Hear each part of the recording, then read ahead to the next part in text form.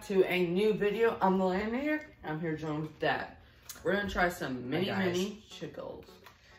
Mini Chiclets. Chiclets. They're fruit crunchy coated gum. They're gum? Yeah, it's gum. Oh, I thought they were just candy. Nope. When I was a kid, I used to have these. I'm gonna have to color coordinate them. Color coordinate, oh boys. So we're just gonna try. Give me a hand. I'm gonna give you a couple because you can't really color coordinate these. Look at that. Ready?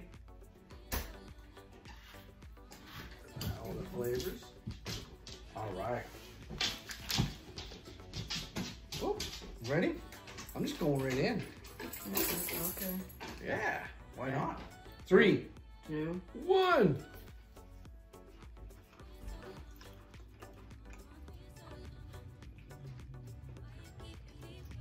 Not bad, gum. No. I like it.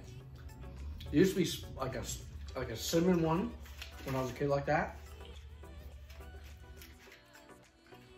Like, these are so small, you can just put it in your mouth.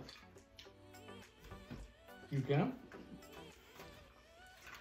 Like, and you don't even notice. You just, like, I chew gum often sometimes. And sometimes I just forget I have gum in my mouth. And this is a perfect example.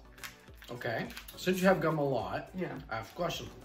Now, when you chew gum, how long does the flavor usually last?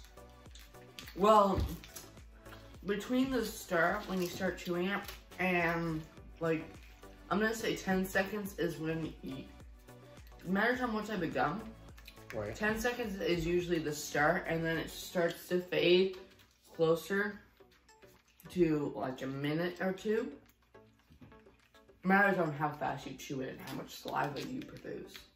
Well, the flavor actually draws more saliva at the beginning too. You create more saliva. That's what I mean. You have from your tongue and stuff. Yeah, it starts up and then it starts to fade. Right. Yeah. Now, since we've been talking about this, we probably would not talk about like what, 35 seconds, yeah. 40 seconds. Yeah. Have you noticed the flavor in this gum actually change? A bit. Like an extreme or non-extreme? Actually, pretty extreme. Good. So flavor? yeah, at the start it has the regular gum taste. Then you actually start to taste it after a while. And I'm about in the period where it starts to fade. You really find it's fading? Okay. I still find a good flavor. Yeah, it's good flavor, but after time it'll start to fade.